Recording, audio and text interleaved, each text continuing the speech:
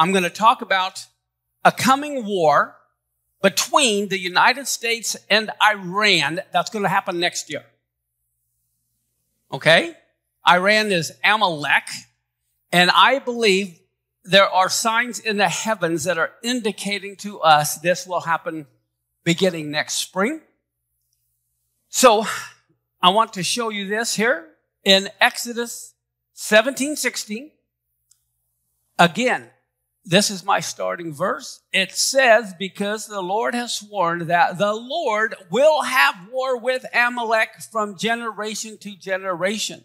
That means every generation there will be a war with Amalek, not just physical people, but the spirit of Amalek, like Hitler was the Amalek of his generation. But we also know that God said, you're to wipe out Amalek. There will come a time when Amalek will be no more, or the Amalek spirit, right? Well, I thought this was fascinating. This came from one of the generals during this current war right now. And it says the Israel Defense Forces is operating against Hamas in the heart of Gaza City for the very first time in decades. And the IDF Southern Command Chief Major General Yaron Finkelman said on Tuesday, this generation is the generation of victory. I really believe this is the generation that will be the last generation to destroy Amalek. Prophetically, and because I believe the Messiah is coming, we'll have the 1,000-year reign of peace. We just finished a Jubilee year, a generation, and I believe just as the first generation had to wander in the wilderness before they could enter the promised land, the generation since Israel entered the promised land has gone by, and we are that generation that will have the victory over Amalek. Now let's look at Daniel chapter 10 and verse 1. It says, in the 3rd year, Cyrus, king of Persia, what's Persia today? Iran. A word was revealed to Daniel, and the word was true, and it was of a great warfare. Okay, we're talking of a great warfare. And Daniel gave heed to the word, and he understood the vision. Now, look at Daniel 10, 2 and 3. It says, let's see where I'm at here. In those days, I, Daniel, was mourning how many weeks? 3 whole weeks.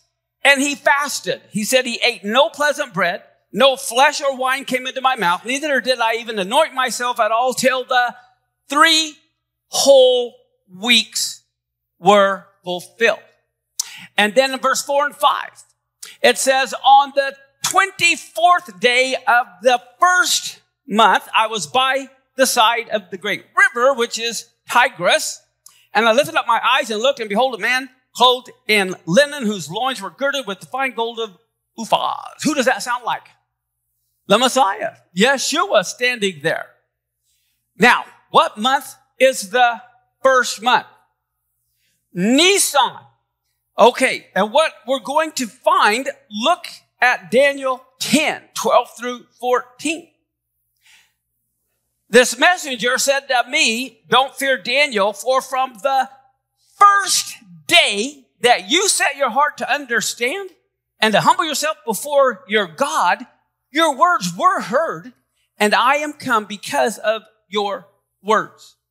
But the prince of the kingdom of Persia withstood me how many days?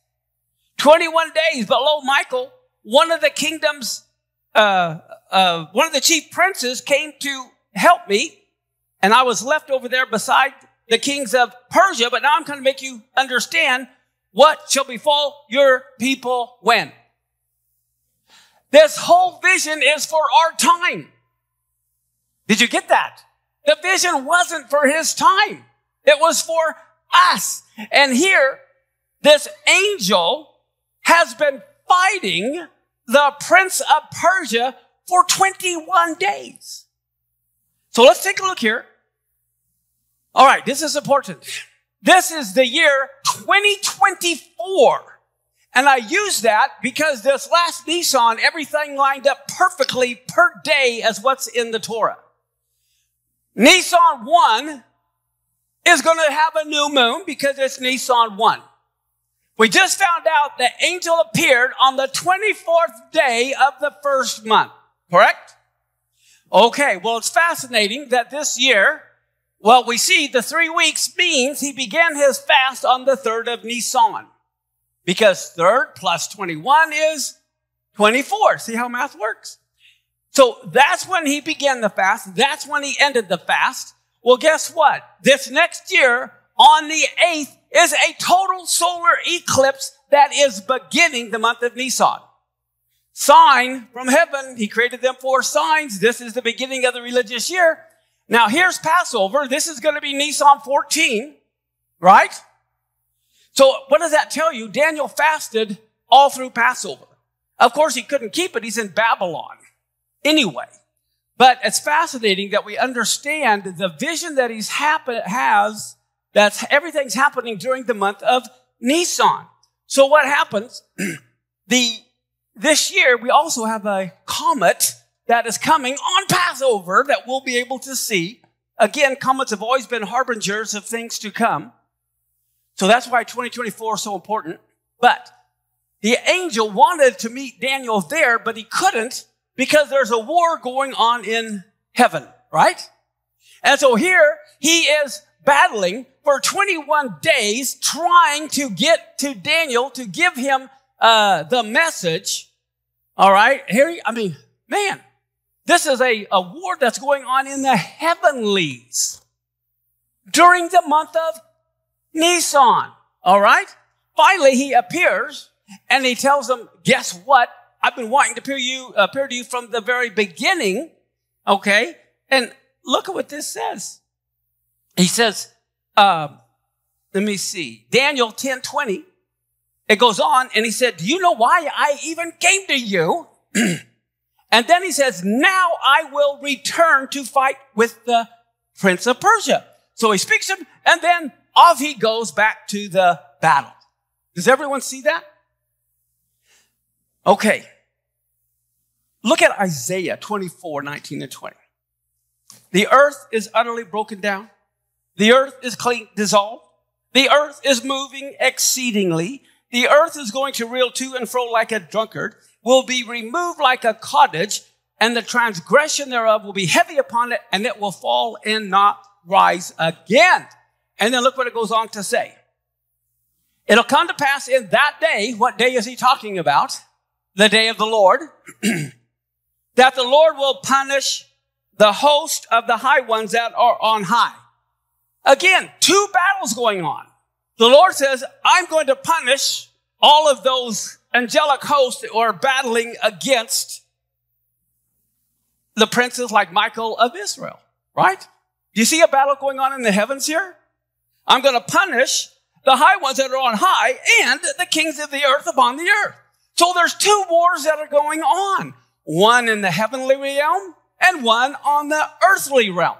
Does everyone see that plainly in this verse? Okay, and then it says they'll be gathered together as prisoners are gathered in the pit. That's the millennial reign. And will be shut up in prison, and then after many days they'll be visited, and then the moon will be confounded, the sun ashamed, when the Lord of hosts will reign on Mount Zion and in Jerusalem and before his ancients gloriously. That's what this is talking about. He comes, he's going to reign gloriously for 1,000 years, and he's going to put everybody in the pit. Okay, now, let's go to 1 Chronicles 20, verse 1.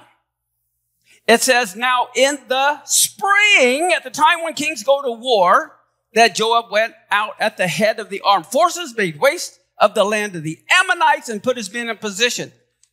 When do the kings go to war? In the spring. As a matter of fact, it goes on to say in verse 4, now after this there was war with the Philistines. Verse 5, and again there was war with the Philistines. And again there was war at Gath. And so we see spring is the time of war. Remember, we're supposed to know the time in the seasons? The seasons doesn't refer to winter, spring, summer, fall. It refers that this spring is the season for war. Not only on earth, but in the heavens. Not only there, internally, we have war going on inside. Well, we have to kill the flesh. Okay. Now, let me show you this here. Judges, chapter 5, verse 20. Where did they fight from? Heaven. The stars in their courses fought against Sisera. Remember, Israel's likened unto stars in Joseph's dream. Okay. Now, here's the thing. There are two battles that are going on in heaven, and they take place in the spring. The entire vision that Daniel had was in the month of Nisan. When does this vision of warfare take place in the end of days? During the month of Nisan, which is when Passover is. I believe this will be the final war with Amalek or Iran. So think about this. Daniel's vision of the last days was of a war going on during the month of Nisan. That is spring, and it was meant for us. Okay? When was the first time Amalek attacked Israel? It was in the second month, Iyar. This was at the Exodus, okay? Which was like April going through May is the month of Iyar. The second time he attacked was about 1,000 years later in the 12th month, which is Adar, which has to do with Esther. And Adar is like March or April. We see in this vision that the third and final attack to wipe out Amalek is going to be in the first month, Nisan. Now, Nisan bounces around. It could be, the end of March, April, the beginning of May, something along that line. But it is in the spring, the Bible tells us, when the kings go to war. So just like Haman was casting lots to see when to attack, we see the first attack came in Iyar, which is the second month around our May. And then the second attack came in the month of Adar, which is the 12th month, okay, which is like our March. And this final attack of Amalek, he casts lots trying to decide, do I attack them in the second month? Do I attack them in the 12th month? He's throwing dice and says, let's try Nisan. And so that final battle I see happening next year around April. Let's look at Numbers 24:14. Here, Balaam is speaking to Balak, king of the Moabites. And look what he says in Numbers 24:14. Balaam says, okay, I'm going back to my people. Come and I will let you know what the Jews will do to you when? In the latter days. What do we know about the Moabites and the Ammonites? They're both from who? Lot. And they both worshiped Molech. Now look at Numbers 24:17 through 20. It says, I see him, but not now. I behold him, but it's not near. There will come a star out of Jacob, a scepter out of Israel, and will smite the corners of Moab and destroy all the children of Seth. And Edom, that's Esau, will be a possession. Seir will be a possession for his enemies, and Israel will do valiantly. Out of Jacob shall come he that will have dominion. He will utterly destroy those that are remaining in the city. And when, look at this. And Balaam is saying, when he looked on who? Amalek, he took up this parable and said, Amalek was the first of the nations, basically to attack Israel, but his latter end will be that he what? That is a prophecy that hasn't been fulfilled. We see right now Amalek attacking Israel, and I think it's so vicious and violent because it's the last time. This is his last shot. Now, look at Psalm 83:6-8, which is one of the key verses at the beginning of this series. The tabernacles of Edom, who is Esau, the Ishmaelites of Moab, the Hagarenes, Gebal, and look at this. The Ammonites, Moab and Ammonites are brothers. And who else? Amalek. Who else? The Philistines. That's Gaza Strip. With the inhabitants of these other places to help the children of Lot. And we know the children of Lot worshipped Molech. Now look at Joel 3:19. Egypt will be a desolation. Edom will be a desolate wilderness because of the violence against the children of Judah. And what's the Hebrew word for violence? Hamas. This is talking about today, the violence of Hamas, because they shed innocent blood in their land. Just like they worship Molech. They're always shedding innocent blood. The Moabites and the Ammonites. And what did they do? Hamas took the babies. They took the children. They took the elderly. This is basically what Amalek did at the very beginning. It says, but Judah's going to dwell forever in Jerusalem from generation to generation. Now look at Ezekiel 7:5-8. Thus saith the Lord, an evil, and only evil, behold, it's come. But guess what else? Its end is come. The end is come. It watches for you. Behold, it is come. The morning's come to you. O you that dwell in the land, the time is come. The day of trouble is near. What is that talking about? The day of trouble, the day of the Lord, the tribulation. And not the sounding again of the mountains. Now, God says, will I shortly pour out my fury upon you. I will accomplish my anger upon you, and I will judge you according to your ways and will recompense you for all of your abominations. Now look what the next verses say in the very same book and chapter. Behold the day. Behold, it is come. The morning is gone forth. The rod has blossomed. Pride has budded. Hamas has risen up. The violence. Hamas has risen up into a rod of wickedness. None of them are going to remain, nor of their multitude, nor any of theirs. Neither shall there be wailing for them. God is about to wipe Hamas off the face of the earth forever. Yes. Okay, now let me show you how this works. I'm going to put up this little chart. Now look at this. This is May of last year, 2023, and I'm going to prove to you how everything is lining up this year biblically. Okay, ER, the second month, is the month of war. It is spring. And we're going to find in Exodus 16 and 17, it's the second month. 1 month has passed since they left Egypt. This is going back to the very first Passover. They've left Egypt. They've been gone for a month. And look at this. It's going to talk about how they entered the wilderness of sin. And it is the 15th day of ER, the 15th day of the second month.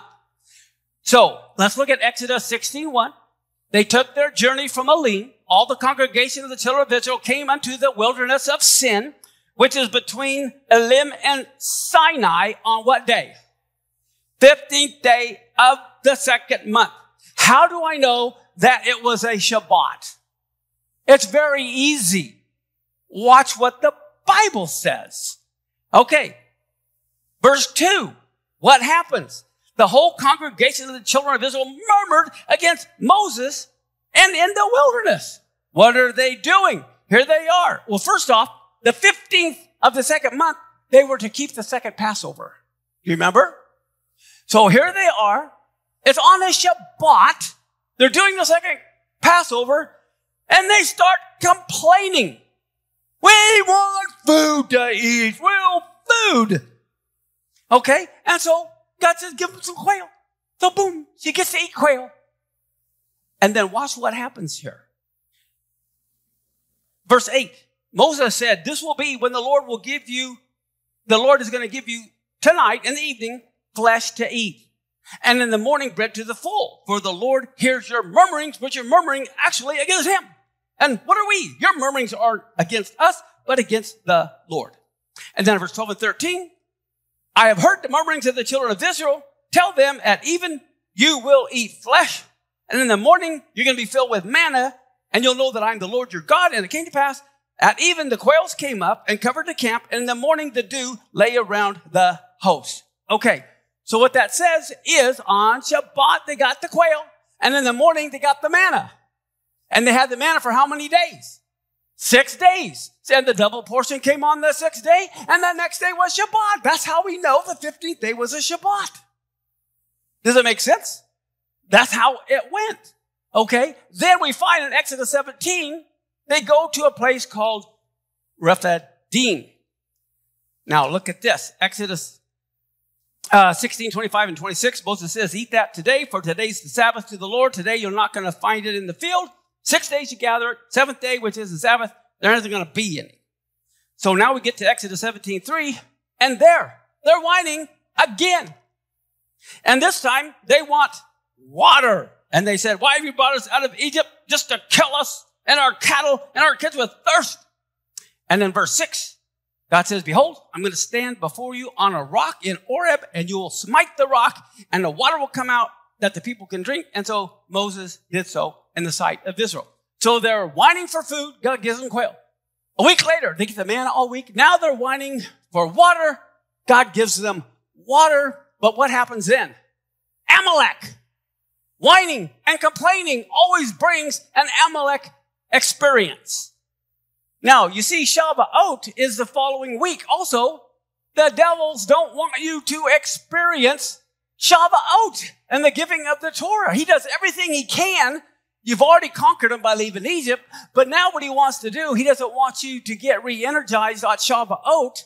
And so he's doing everything he can in the 2nd month so you don't get the Spirit in the 3rd month.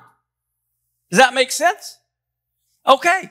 So, but do you know, being a month of war, this is the very day the war in 1948 began.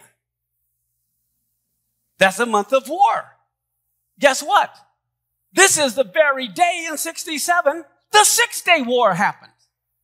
I'm trying to show you, Iyar is the month of what? War, and then comes Amalek, and that's what happened in 48. That's what happened in 67. When these things happen, that is the time of war. Okay, everyone see that? Okay, now, a year later goes by. Now we are back in Iyar, which is the 2nd month, but we're in the 2nd year, and we're in Numbers 10 through 12. It's still Iyar, all right, which is a time for war. Here we go. Let's watch what happens. We know the 15th again is the time they could keep the Passover in the 2nd month. And we're going to find Numbers 10. It's the 2nd month of the 2nd year. And they go on a 3-day journey. Think about this. They've had a year vacation. A year vacation. And now God says, okay, let's get up. It's time to go to war. You've had your rest. We're going to just go on a 3-day journey. And what happens after just 3 days? They whine again. Same month, same time. And let's watch what happens. Look at your notes, Numbers 10, 11 through 14. In the 2nd year, in the 2nd month, on the 20th day of the month, the cloud lifted up. The people of Israel set out by stages. Remember how they marched? East, south, west, north. That's the order of how they marched. And they marched. They set out for the first time at the command of who? The Lord. By Moses. The standard of the camp of the people of Judah went out first. Okay. And over their company was Nachshon. Why was Nachshon the first one to lead all of Israel? Does anyone remember? Nachshon is the first one to jump into the Red Sea, and it wasn't until he jumped in that the water parted when they were leaving Egypt. Someone moved out in faith. Now look at Numbers 11:1. Here's what happened. The people are complaining, and when the people complained, it displeased the Lord, and the Lord heard it. His anger was kindled, and the fire of the Lord burnt among them, consumed them that were in the uttermost parts of the camp. And the people cried unto Moses, and Moses prayed to the Lord, and the fire was quenched. So here we go. They whined. The fire came and consumed them all. So here we go. That was the very day Israel became a nation. The very same day Israel became a nation, the 23rd of Iyar, is the very same day that the fire of God falls and consumes them because of their whining and complaining. And that's the day Israel becomes a nation again. So here we go. Now here we are. It's still the second month because their calendar is different than our calendar. Here's Shavuot, the 6th of Sivan, but it's still Iyar all that week up in there. And what does it say happens in Numbers 11:4? The mixed multitude that was among them fell a-lusting, and the children of Israel wept again. And they said, who's going to give us flesh to eat? What happened the last time when they did that the year before? What did God give them? Quail. And now they're whining for quail again at the same time they did the previous year. You see how this is a season of whining and complaining, which is why it's also the season of battles? So let's watch what happens. Here they are. They're whining. Oh, we want flesh to eat. So God sends them quail. Here you go. But look what happens. God said in 11, 19, and 20, you're not going to eat just 1 day or 2 days, nor 5 days, or 10 days, or 20 days, but a whole stinking month until it comes out of your nose. And it's loathsome unto you because you've despised the Lord which is among you. You've wept before him saying, why did we come out of Egypt? And so Numbers 11:31, there went forth a wind from the Lord and brought quail from the sea and let them fall by the camp, as it were a day's journey on this side, and as it were a day's journey on the other side round the camp, and as it were 2 cubits high upon the face of the earth. Let me put that in perspective. That means the quail were 3 foot high for 40 miles. That's how much quail fell. A cubit is 18 inches, so 2 cubit would be 36 inches or 3 feet. A day's journey is about 20 miles times 2. It's a day's journey on that side and a day's journey on that side. They had 3 foot of quail for 40 miles. Okay? But look at what happens next. Numbers 11:33. While the flesh was still between their teeth, ere it was even chewed, the wrath of the Lord was kindled against the people, and the Lord smote the people with a very great plague. So the day they're whining, they get the quail, but here comes the plague. Boom! And guess what? That's the very same day of the 6-day war. You following me?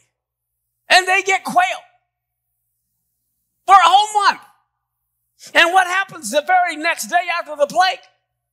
Miriam murmurs. Iyar is the second month. We're supposed to know the times and seasons. Well, I'll tell you the season. Iyar is a month of whinies, complainers, and great spiritual battles and physical battles. I hope I prove that. Does everyone see that? This is why much of Christianity is so at loss. You ask them if you're supposed to know the times and seasons, they go, yes. And you ask, okay, what is the season of Iyar? I never even heard of Iyar, let alone what happens during Iyar. But this is why I'm going to write an article on every Hebrew month and what happens that month. Just like this. And so you'll be able to see what the season is you're in and what the battle is you need to face. Does that make sense? Be fun, huh? Okay. Numbers 12:1. Miriam and Aaron spoke against Moses. So here she is complaining. All right, now we're going to jump to Numbers 13:29. The Amalekites dwell in the land of the south. The Hittites and the Jebusites and the Amorites dwell in the mountains, and the Canaanites dwell by the sea and by the coast of Jordan. Now, look at this. Genesis 36:12. Timnah was concubine to Eliphaz, Esau's son, and she bare to Eliphaz who? Okay, let's take a look here. Here we go. I'm going to give you all the begats here in a nice little chart. Here is Esau. He's 40 years old when he marries Basemath in Genesis 26:34 and Judith. Okay? Esau. Judith is the daughter of a Hittite, and Basemath is a daughter of Elon, another Hittite. So he marries two Hittites. And if you remember, Isaac and Rebekah were so upset that he married these two Hittites. After the blessing, when Jacob leaves the promised land, he goes, well, gee, mom and dad don't like it, so I'm going to go marry one of Ishmael's daughters. So he marries one of Ishmael's daughters. He's the sister of Nebaioth in Genesis 28:9. So now watch how this unfolds. That's his first three wives. But then he could care less about what mom and dad thinks. And so he goes back and he marries the sister of Basemath, Ada, who also is Elon's the same father. And then he goes over and marries a Hivite called Oholibamah. Genesis 36:2. Okay, then what happens? That's not enough. He needs another wife. So he marries another lady named Basemath, who is one of the daughters of Ishmael. Okay, so now he starts having kids. Esau and the Basemath of Ishmael's daughter has a kid named Ruel.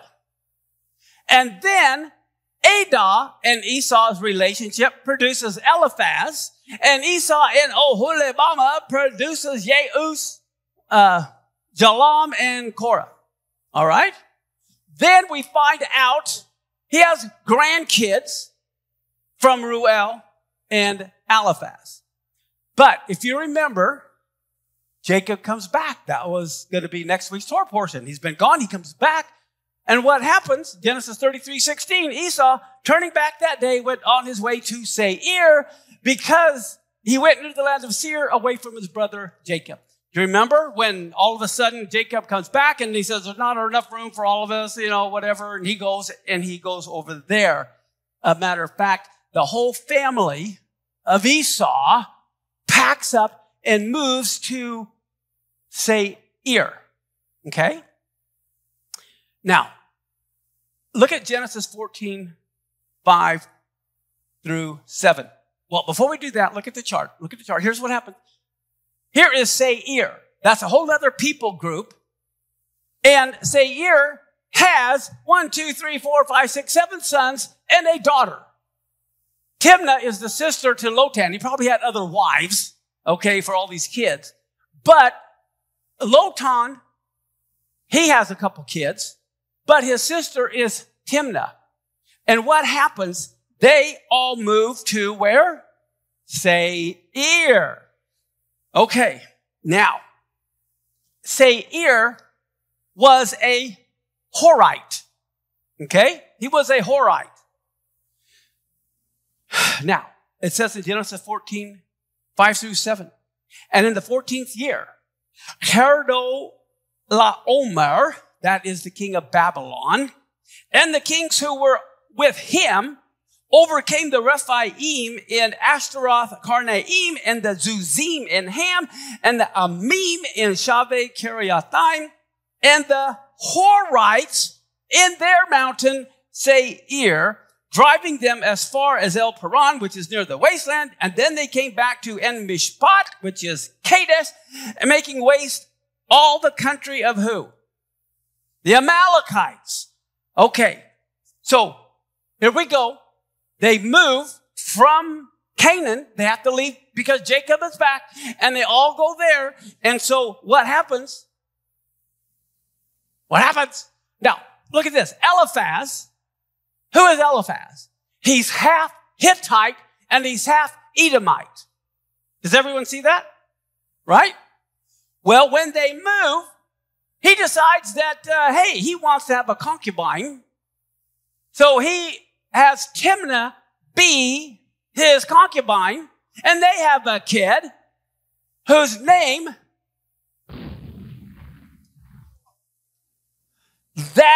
is where Amalek comes from.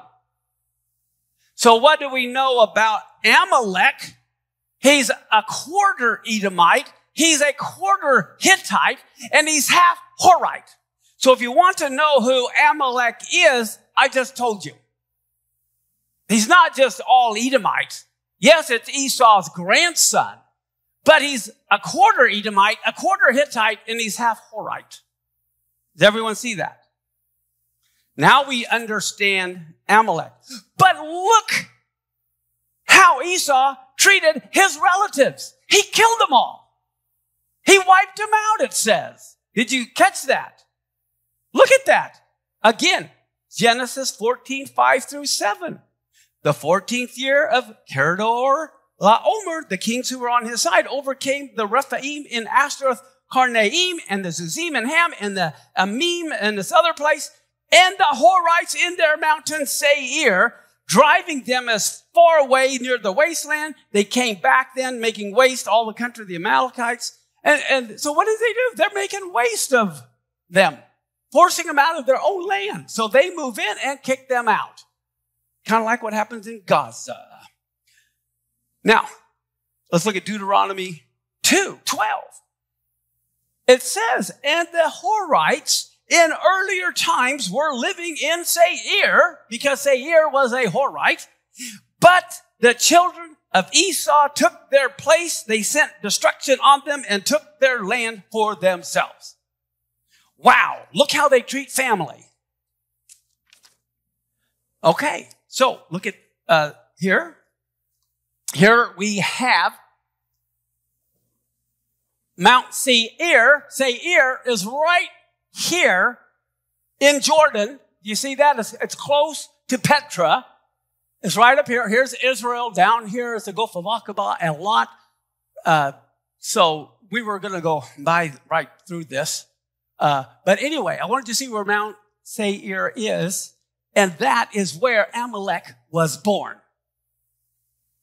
He ended up going to the area of the Philistines. But now Babylon conquers them. And he ends up getting hauled off over to Iran, which is where the whole story of Esther took place, at Shushan the palace.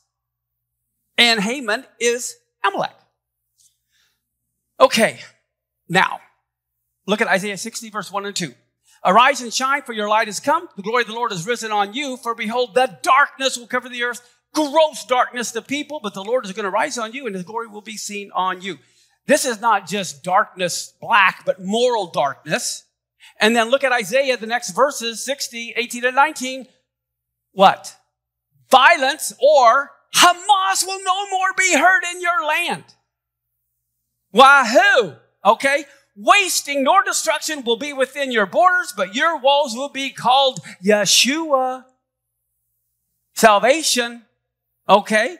And your gates praise. The sun will no more be your light, neither for brightness shall the moon give light, but the Lord himself will be unto you your light and God for your glory.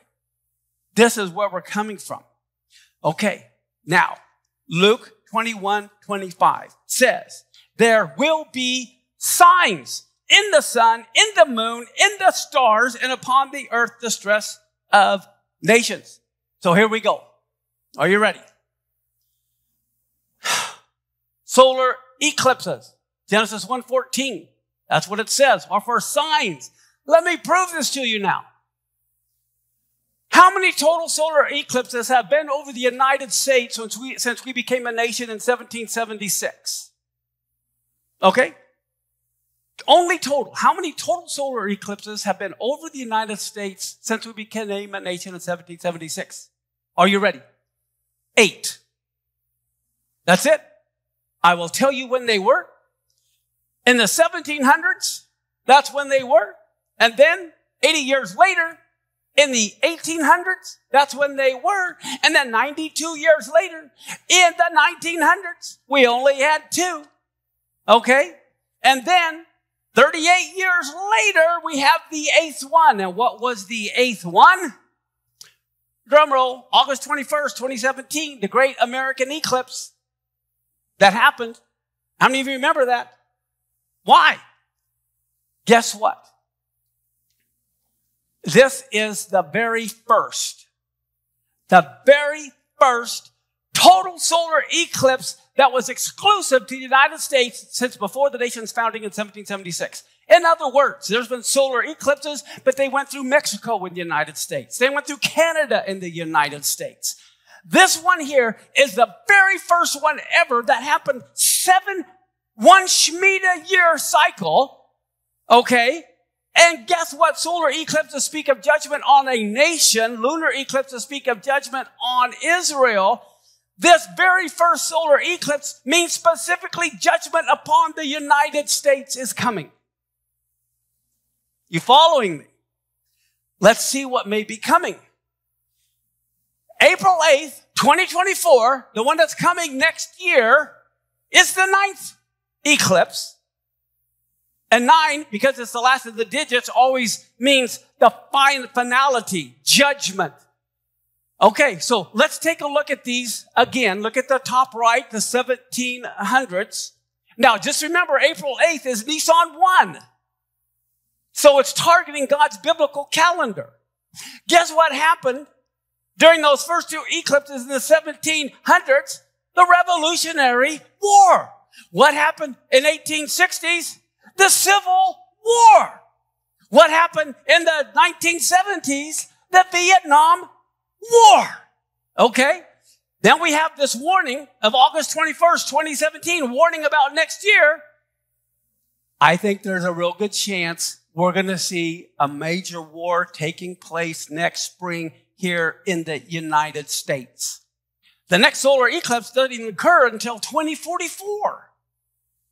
All right, so when we understand, like I said, Luke 21, there will be signs in the sun, in the moon, and the stars, on earth, distress of nations with perplexity.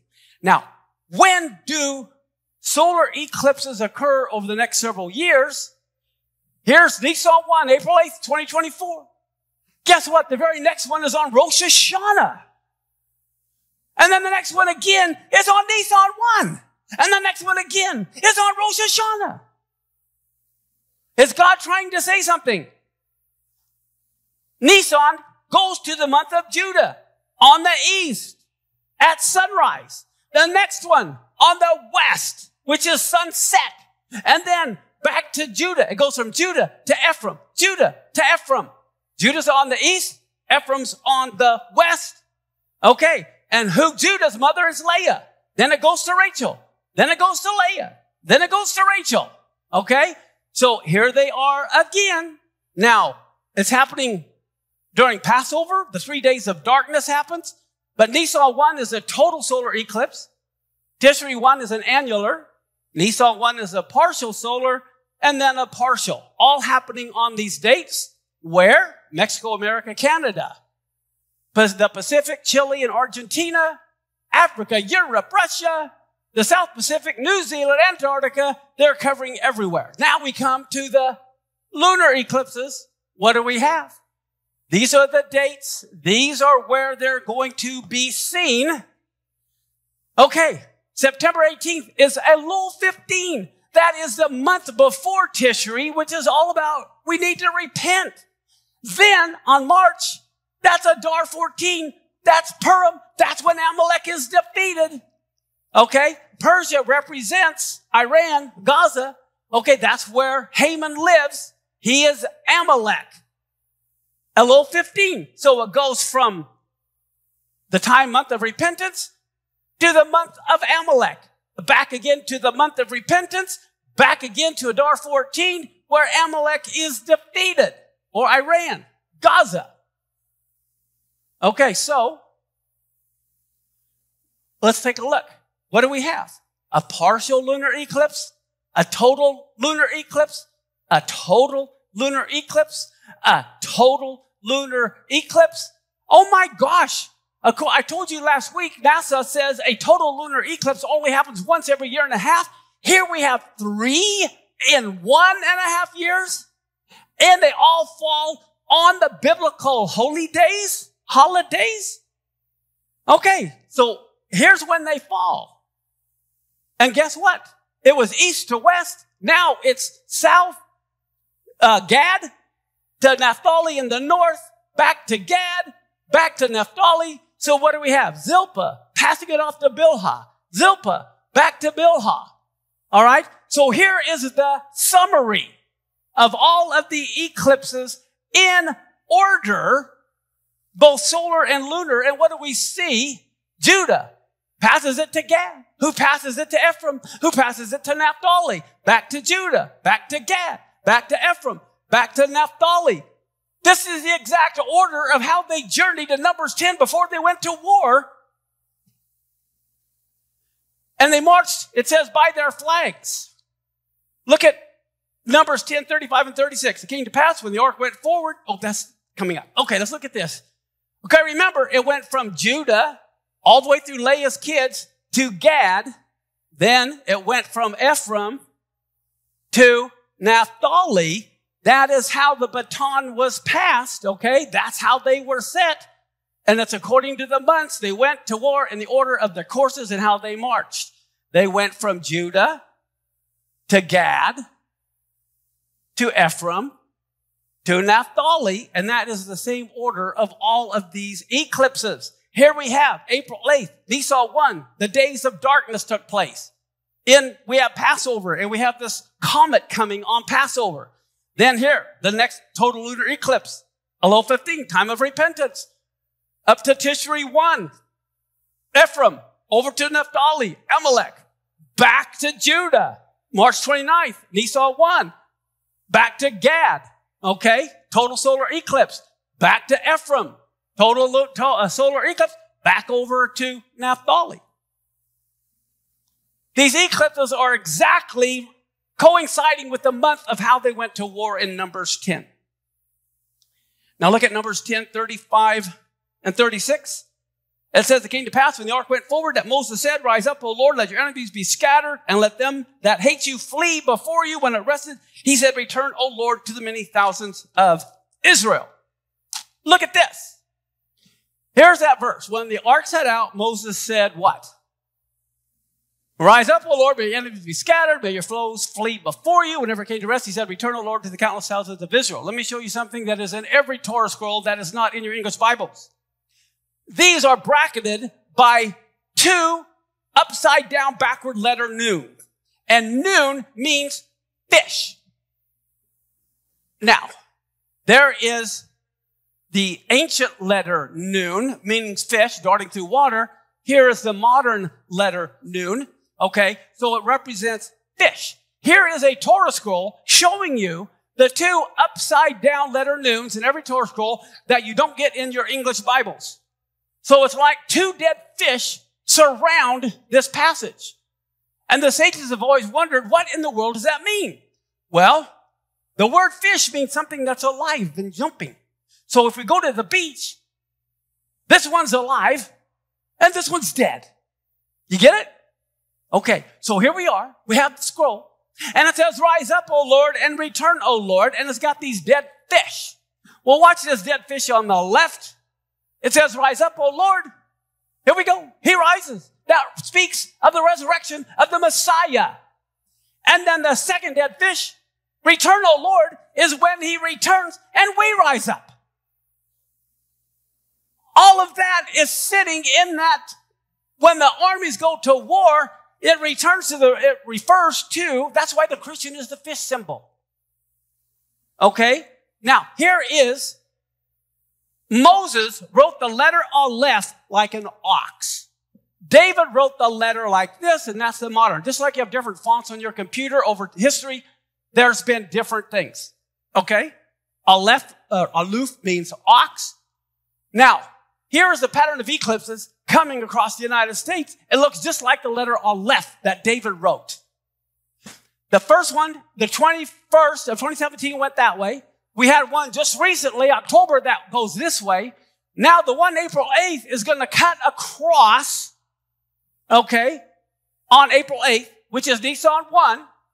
Here, October 7th, we had Hamas attacking Israel, which is exactly 7 days before the eclipse of October 14th, again telling us this is referring to war.